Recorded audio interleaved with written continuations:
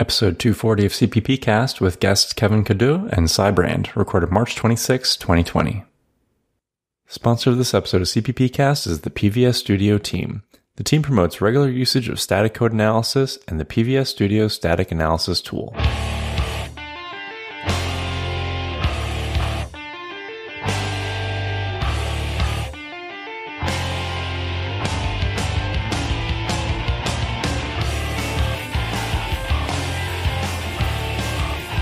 In this episode, we discuss a new Clang release.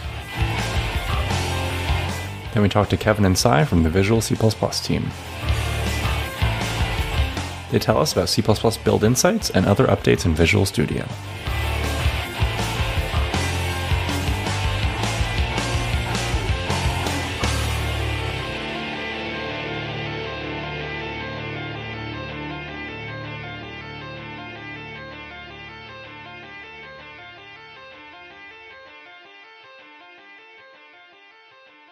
Welcome to episode 240 of CppCast, the first podcast for C++ developers by C++ developers.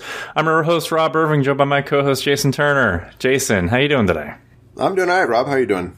Doing okay. Not too much news to discuss myself. We're going to agree not to talk about the thing that's going on. Oh, I didn't say it. I didn't say the word. So we're just going to skip over that because I'm sure people don't want to hear us talking about it every week. I do have news that has kind of unofficially official because it is listed on the conference website now. Mm-hmm. Okay. That I will be doing a 2-day conference also at NDC Tech Town, which is at the end of August, beginning of September, back in Norway. Awesome. It was a few weeks ago that I'm like, no, I don't have any news yet. And then I went to their website and saw that they had posted it. So that's great. Okay, well, at the top of every episode, I'd like to read a piece of feedback. This week, we got a tweet from Peter Van Sant saying, I'd like to recommend John Turner to a CppCast episode. If you're wondering, I've been doing reruns. Did you reach out to your cousin about this, Jason? Well, I referenced him in my response to that tweet, and he didn't respond to me. I'm assuming he's referring to my cousin and referring to, the third episode when I was on, or second episode, and discussed... Because he worked on CppScript with you. Yeah. Yeah. And, okay. I mean, he's been involved in many programming languages at this point. TypeScript and Rust and, yeah. We should definitely have him on. Nice to talk to your cousin. Yeah. Sure. Well, we should, reach out to him if he doesn't respond to that tweet soon. Okay. Well, we'd love to hear your thoughts about the show. You can always reach out to us on Facebook, Twitter, or email us at feedback@cppcast.com. And don't forget to leave us a review on iTunes or subscribe on YouTube. Joining us today, we have Kevin Cadieux and Cybrand. Kevin is an engineer on the MSVC backend team working on code generation, optimization, and build throughput. He is a designer and main implementer of C++ Build Insights, the new build analysis platform for the MSVC toolchain. In his spare time, what's spare time? Anyway, he likes to play video games and enjoys creative endeavors such as graphic design and writing. And we also have Cy, who is Microsoft C++ developer advocate. Their background is in compiler and debuggers for embedded accelerators, but they're also interested in generic library design, metaprogramming, functional style C++, undefined behavior, and making our communities more welcoming and inclusive. Welcome to the show, Kevin, and welcome back, Cy. Hey, thanks very much for having me again. Yeah, thanks for having me. So do you like creative writing, short stories kind of thing, Kevin? No, just, I guess, technical writing. Oh, I don't think of technical writing as a hobby. But it can get creative. Okay. Well, that's interesting. Okay. Are you playing any good video games then? I play Overwatch at the moment, typically. I am not. I've never played that. Have you, Rob? I have not played it, but my son actually just recently got it for his Nintendo Switch. I should try it out with him. Yeah, I just got a Switch and Animal Crossing, which is an absolute joy in these times. I've seen lots of people talking about Animal Crossing online. I have not looked into it too much. Wasn't that like a Facebook game or something? It was a Wii game. Was it a Wii game? Okay. It was on GameCube originally. GameCube. Oh, GameCube. It was my neighbor playing it on his Wii, which probably was just the GameCube version. That's what I'm thinking of. So is this like a strate port of the old GameCube, or is it updated? This is brand new. Okay. It's really good. You should get it. Okay. What is the gameplay like? Oh, it's cutesy, and you're building up an island and making friends. It's very pure, very sweet. Okay. Okay, well, Kevin and Sai, we got some news articles to discuss, and then we'll start talking more about C++ build insights and other news from the Visual Studio team, okay? Yeah, sounds good. Sounds good. So this first article we have is vector of objects versus vector of pointers and memory access patterns. This is from Bartek's blog. And he did some benchmarking here, talking about different situations where, the two patterns could be better. So doing a vector of objects can be better for kind of like a random access situation. But if you're sorting, the vector of pointers is actually much faster. There's one little note here. Copying pointers is faster than copying a large object. Mm-hmm. Yeah, I like this article. It's I think this is a repost of an old one he did from like 6 years ago or something. Like if you look at the comments, they're kind of old, which maybe explains like he says you got 2.5 speed up on the vector access, and that seems a little bit low to me for some things. But then I guess like micro benchmarking stuff when cache access patterns are involved is really difficult to get solid numbers. But still, I like the way they explained it all. Yeah. Anything you wanted to add to this one, Kevin? Yeah, I think it's the results are interesting. I mean, it's expected because like the pointers are smaller in memory, so sorting them it's typically faster. That's what I would have expected. I feel like I'm actually slightly surprised that sorting the shared pointers is faster than sorting the values, because copy and assignment on shared pointer is very much not cheap. What would be... You have to do a reference increment, reference decrement, and then check to see if the result's 0 and whatever. And it's a bunch of, yeah. Jason, just moving them around, though. I'm curious what your recommendation would be with this. Do you go vector of objects or vector of pointers? Or does it depend on the situation? Are you asking me? Yeah. I don't get asked questions on this show. I would always prefer the value of the vector of objects until I had a reason to move to vector pointers. Although I was just thinking about Sai's comment, and that's correct, I guess. In the sort case, there is no assignment. It's all swaps. So maybe they can avoid the expensive reference increment and decrement? Yeah, otherwise it would just completely murder the performance, I think. I would think so. It'd have to, right? Okay. Well, this next article we have is the post-prog mailing from the ISO group, and I'm not sure if there's actually anything new here or if it's kind of just an updated list of what went to prog, and you can see what was actually adopted and voted in at the prog meeting. Is that right, or did anyone notice that there were some new papers in here?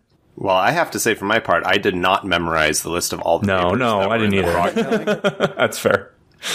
But some of these things I definitely did not recognize, but I don't know how new they were either. Although if you look at the dates on them, it looks like most of the dates are before the prog meetup. So right. Yeah, there's just I don't so know. many This is all out papers here, these though, days, if anyone it's wants to go back impossible to keep it. track of everything. Did you read through any of these, Sai or Kevin? I personally did not, to be honest. It's okay.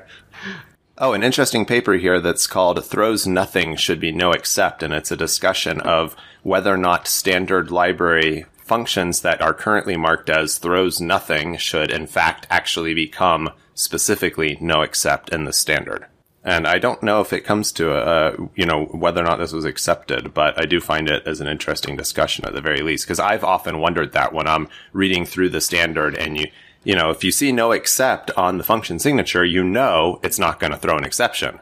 Otherwise, you have to read all the stuff until you get to the throws nothing. Oh, okay. It doesn't look like this was accepted yet, at least not at prog. Okay. And then the last article we have is that LLVM Clang version 10.0 was released. And some of the highlights were that they managed to get C++ concept support in already. That's amazing. Yeah. Yeah, this is really great.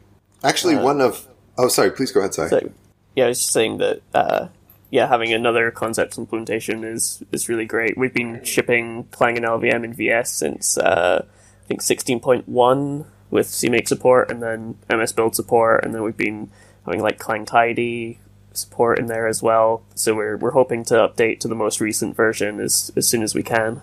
Awesome. Yeah. I like to tell students about control flow guard. A lot of people on doing Windows development aren't aware of it. And I find it interesting, this is one of the highlights here for Clang 10, is that it supports control flow guard checks as well. Does that I don't know, do either of you, since you're involved in Windows development, have anything to add to that? I do not. Cy or Kevin? No, I don't really know anything about that. Oh, okay. It's my understanding is that it's a runtime guarantee that if someone tries to circumvent your code so that it's tries to execute code that should be not executable, then it's going to throw and then crash the program, so the operating system will catch it. So it's just one extra little check. It's supposed to be very low overhead, so Microsoft recommends any applications that you ship to users to have Control Flow Guard enabled. Nice.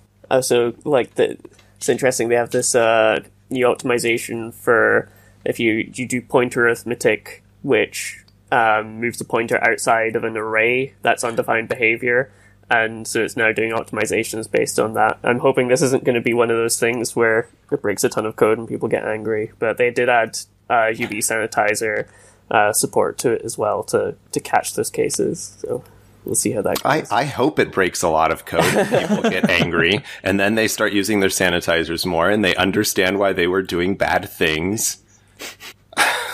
Yes, that is one approach to the problem. Well, it's like, I mean, I don't think we've ever discussed this with you on the air, Cy, or definitely not Kevin, but it's come up a couple times that when GCC implemented or made it default to optimize around checks for this being null, right, that they got just blasted for it. But it has literally been undefined behavior since day one of C++, but people relied on broken compilers.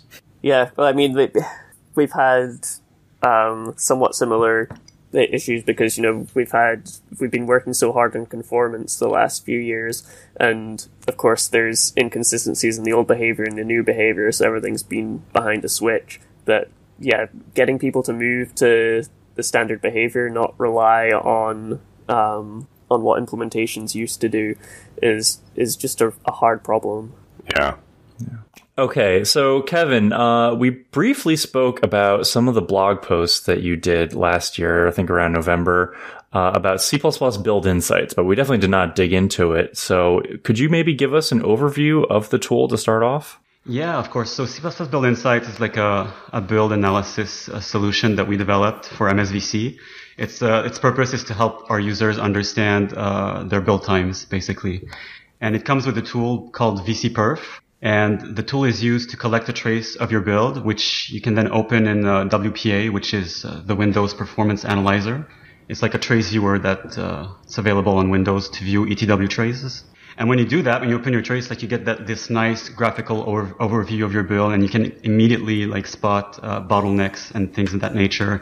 And it also gives you time information in aggregated form. So what this gives you is in your entire build, you parse this header 3,000 times for a total of 9,000 seconds. and so these are very useful because, for example, in the header case, you can use that to optimize your PCH, for example. And so the events that are supported, we have for events for all compiler and linker invocations, we have header parsing, function code generation, and even template instantiations, which is the newest event that we added. The system is scalable. You can use it on builds that run for many hours. And it's because it's based on ETW, it's very easy to use because the collection is managed by the OS itself. So for example, if you can just start a trace and all the events from MSVC running on your system are just collected automatically. You don't have to know you don't have to use a command line switch, for example, on each of your invocations. It's just done automatically. So that makes it easier because you don't have to understand even your build system on how to add switches and stuff. And I also heard in your episode in November, someone was asking if vcperf was backward compatible, basically, if they could use it on older versions. Yeah. Mm-hmm. Do you remember? Yeah. Mm-hmm. Yeah, and the answer is yes, actually. For example, if you download VS 2019 just to get vcperf, you can actually open a command prompt, a VS 2019 command prompt, run vcperf and build your project using VS 2017, for example, and it would still work. But it's only backward compatible down to VS, down to version 15.7, I think, which is somewhere in VS 2017. Okay. And now, I guess before we get too much further, too, is this available to all users of Visual Studio, or do you need Enterprise or anything like that? It's all users, as far as I know. Yeah. Okay. Because vcperf is even as of now available on GitHub.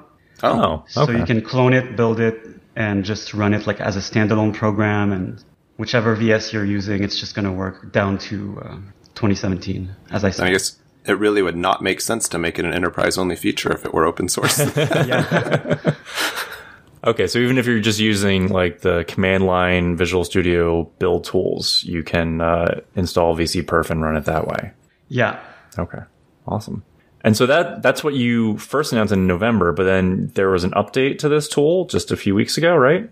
Yeah, so just a few weeks ago, I wrote another blog post which basically announced the release of the C++ Build Insights SDK.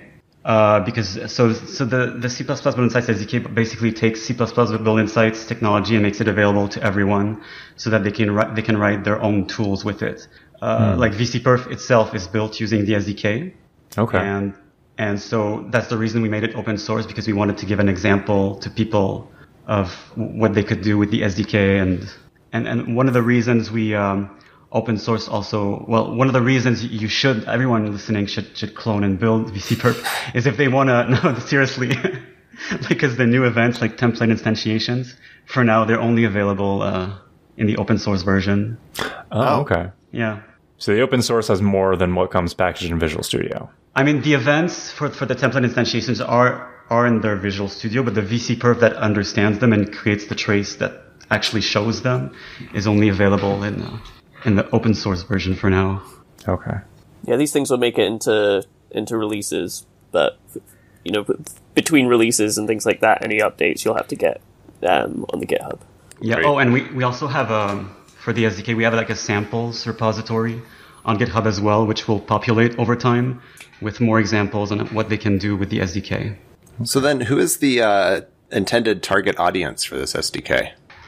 So one of the reasons like we did the SDK is because initially like we were talking to our Xbox partners, and they were telling us that they needed a way to to programmatically kind of analyze their build times during their CIs. So that was one of the reasons we did it. Like for example, you could like automatically detect bottlenecks in your builds by consuming the timing information using the SDK, and there's a bunch of other use cases. For example, if you don't like WPA, if you don't like viewing your traces in WPA, you can basically use the SDK and create your own visualization experience that fits with your own tools. The target audience is mostly like build engineers. These people in the companies that have that manage and monitor their builds. And if they want to write custom tools that fit their scenarios, it's typically those people who would use the SDK.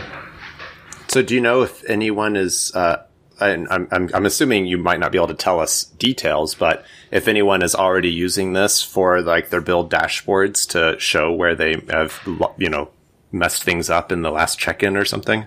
I actually don't know that yet. It's Okay. I think it's too early to tell. Maybe someone's going to come back to us at some point. That would be, That's truly a really fascinating. cool idea. Like, if you could have a build fail after a check-in because suddenly parsing all the headers took, 10% longer, that would be something you want to go and address right away. Mm-hmm. Yeah.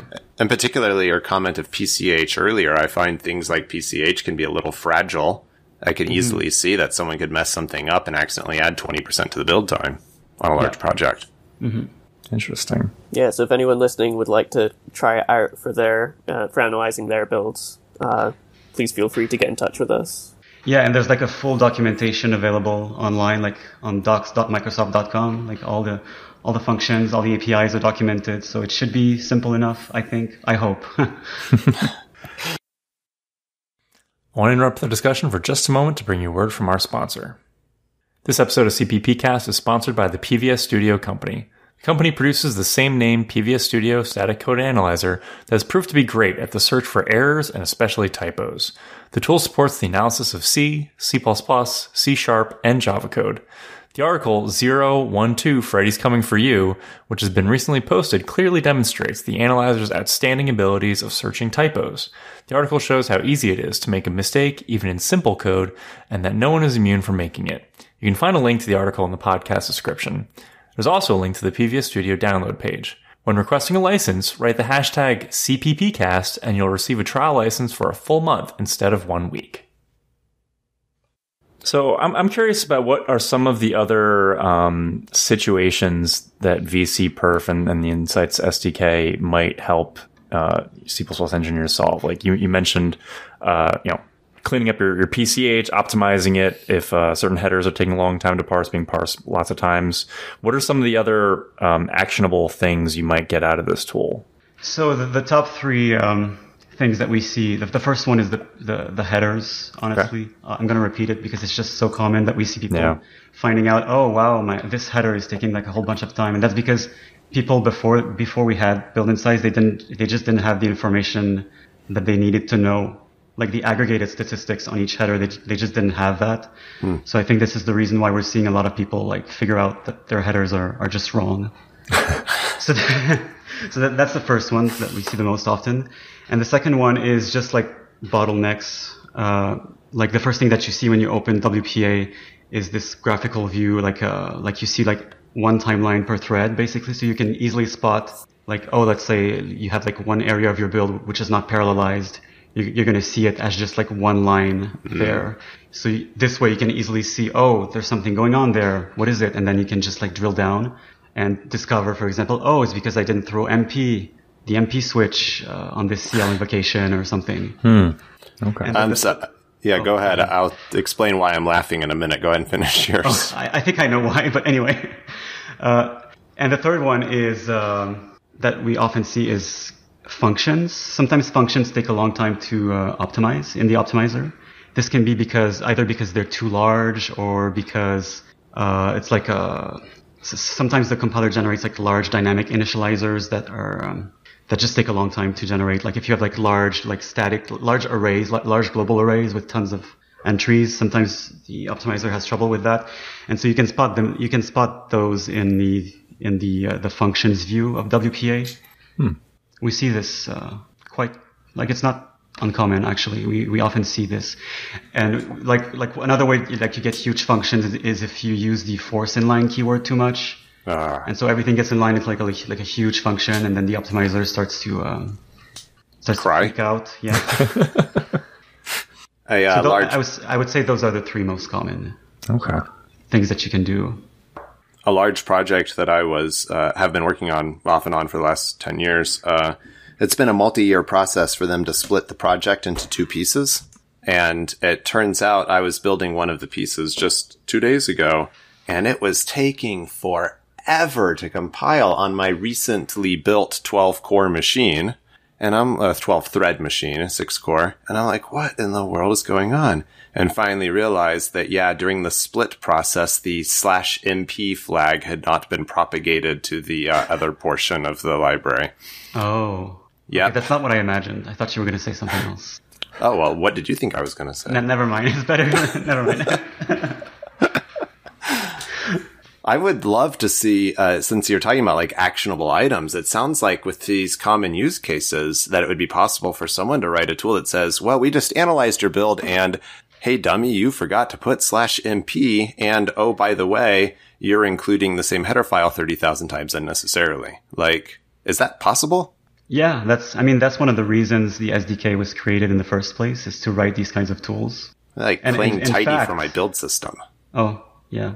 Sorry, go ahead. In fact, because I'm going to write more articles in the future, and like every one of them, most of them is going to have like a vcperf use case accompanied by the appropriate SDK sample that does the same thing. So the first blog post that I'm going to post soon is going to be like an example on how to find a bottleneck in a build using vcperf and the build explorer view, like the graphical timelines view. And the sample that comes for that is actually the example that I mentioned. It automatically finds cases where you don't throw MP, and when it's a bottleneck, and if it finds it, it's going to emit a warning. Very good. Yeah. Very cool. So this is pretty easy to use. Just open up your Visual Studio command line, run vcperf before and after the build. But are there any plans to bring it fully into Visual Studio so you could just hit build with vcperf or something like that and get an output of what was taking all the time in your build? Sai, do you want to? Yeah, sure. This is something that we're we definitely see as ability going forward. So we're kind of seeing what the adoption is on this tool and how much people would like a feature like that. So yeah, if this is something which would be very useful for you, please get in touch or create like a ticket on our bug tracker on developer community, and it'll just help us to prioritize how much work we should be putting into this kind of support. Oh, hold on a second. I just need to go to the VC website real quick now. Well, we actually have one suggestion ticket for this specifically that someone already posted. Right. It has like, I think 20 upvotes. So everyone listening, just go there and just like upvote. Oh, maybe I'll find the link in the show notes and put it. Absolutely, put a link to that in the show notes, because I mean, more accessibility to more tools is always better. Although, so forgive me if I missed this, but is there any downside to running this? Is there any overhead that is great question. noticeable or anything? The overhead is not really large, to be honest. I've never seen anything drastic. Even when we have the most verbose events like template instantiations, the overhead like is within noise. Okay, very good. I found it. I'll put this in the show notes. Okay. Well, Sai, speaking of Visual Studio proper, are there any recent announcements for Visual Studio 2019 or VS Code that you wanted to share? Yeah, sure. We've been doing a lot of work. In fact, we've had 16.5 just got released last week, and that comes with a few cool features like team training for IntelliCode. The IntelliCode is our machine learning driven tuning mechanism for IntelliSense. So it's like, if you're doing a bunch of stuff with iterators, then if you type .begin on something, then probably you're going to be typing .end on it later on or something like that. So we've trained this model on a large set of open source code bases to get it to understand, what kind of coding patterns are there in C++, what kind of member functions are you going to be using shortly after each other, so that when you have IntelliSense and you get that list of member functions, the ones you're going to be most likely to use will be right at the top. And so what 16.5 comes with is the ability to train your own models on your own code bases, so that, if you have your own if your team has like a set of idioms they use a lot or certain programming styles, then you can kind of capture that in your model and it will tune IntelliSense for you, which is really cool. It also comes with, if you use IntelliSense with the standard library, sometimes you get just massive type names. So we've improved those a bit, so you should be able to read those a bit better now. Another good one is file copies for CMake. If you're doing remote programming, then we've optimized those copies so that it's not doing any unnecessary copying of files. Today, which will be, I guess, is it this episode going out tomorrow? Yeah. In which case, yeah. Okay, so yesterday, we released 16.6 Preview 2, which comes with a few cool things like better Ninja support for CMake on Linux. So Ninja's now the default underlying generator when you're building on WSL or remote Linux instead of make files. We've also added some simplified the templates for debugging CMake projects on Linux, because you previously had to do a bunch of your own work to get that all set up, so we've made that easier. We also added better Doxygen comment generation in Visual Studio, and even a IntelliSense code linter, which you can try out. In terms of the language, the conformant preprocessor is now complete. What? So yeah, hasn't that like been an open feature request for like 25 years or something? That has been, yes. This has been a blocker in a lot of things. A lot of people have been asking for it. So yeah, those two, the main features are, C++ 20's VA opt thing, which is like a for handling variadic macros where some things are optional, and the other one is the underscore pragma, which we've had a feature which looks kind of like it for a long time, but it's not been the same thing. So now underscore pragma is supported. So this is no longer an experimental feature. You can go ahead and try it out. And yes, I'm really pleased about that. That's Sorry, go ahead, Jason. No, it's all right. I was just going to say, I'm guessing the new preprocessor is still optional, or is it going to become the default? It will become the default. I think it's still under a switch. Okay. But, there's going to be, by the time this episode comes out, there will be a blog post which explains everything. So I've got a question about this IntelliCode thing, which I've had enabled, although I haven't really seen the difference on my code bases. To be honest, I don't spend a ton of time in the Visual Studio IDE either. But forgive my ignorance with machine learning. My understanding is that machine learning can pick up bad habits also. So is it possible to accidentally train your IntelliCode to propagate bad practices? I mean, if you're training your own models, then you then yes. Yeah, if you have bad practices already, then that's what machine learning is going to pick up. The whole garbage in, garbage out thing. So yeah, be selective about what you're training this stuff on. If you want it to pick up the best practices, then train it on code which has your best practices. Is it possible to go in and tweak it, and if it's recommending something, say, no, never recommend this ever again, please? I'm not sure about that off the top of my head. Okay. That would be kind of like on Twitter, you could be like, I don't like this recommendation. Yes. Yeah, maybe we could have something like this. That's a good question, though. How granular is it when you tell it to train on some of your code? Like, are you telling it to train on all the code in a Visual Studio solution or in a specific project? Can you tell it, don't ignore or just ignore all the code in this folder? I know it's bad. I think for that one, I'll have to defer to documentation. I don't know off the top of my head. I want one that says, if git commit user equals Bob, ignore. Sorry, that'd be bad. And on the VS Code side, since last time we spoke, which I guess was CppCon. No, CppCon, yeah. Yeah, we've had find all references support in VS Code for C++, which is one of those features which people were constantly asking for and is really great to have in there. Symbol-based renaming, so it's not just based on text. We're actually using an understanding of the symbols in your code base in order to do this rename. It's like a semantic renaming rather than just token based. Localization support for the actual IDE tooling. So if you want your interface to not be in English, then that's supported now. A big one was we took on maintenance of the CMake tools extension. So that was previously written and maintained by Vector of Bool, who did a fantastic job on it, but wanted to hand over control to someone else. So we've taken the maintenance of that on, and we're still, taking.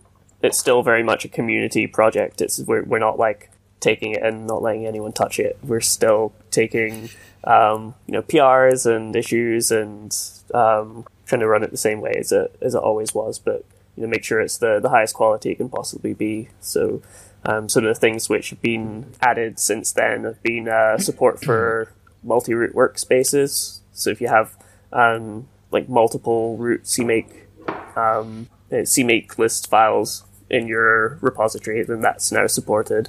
And the other one is the file-based API for CMake. So if tools need to extract information about the build from CMake, they used to use the CMake server, but it was really slow. So they added a new interface, and now VS Code uses that interface. So if you're loading up a CMake project and populating all of the information, you should notice that that's a lot faster now. It's interesting because I believe the most recent release notes for Sea Lion made the same change with their CMake handling as well. Mm-hmm. Yeah, it's definitely it's a noticeable improvement. So I'm curious, with all these features that you're adding to VS Code, where's its place in the Visual Studio ecosystem? It seems like it's almost becoming as featureful as Visual Studio. Yeah, well, we still want to maintain that feeling that VS Code is a little bit more lightweight for people who prefer that kind of environment. We still, when we're making recommendations to people, if you're on Windows, Visual Studio should be your go-to tool. And and then Visual Studio Code is what we recommend for Linux and Mac. As you say, there are a lot of new features being added to VS Code, but we're trying not to change it in such a way that it's unrecognizable. You know what I mean?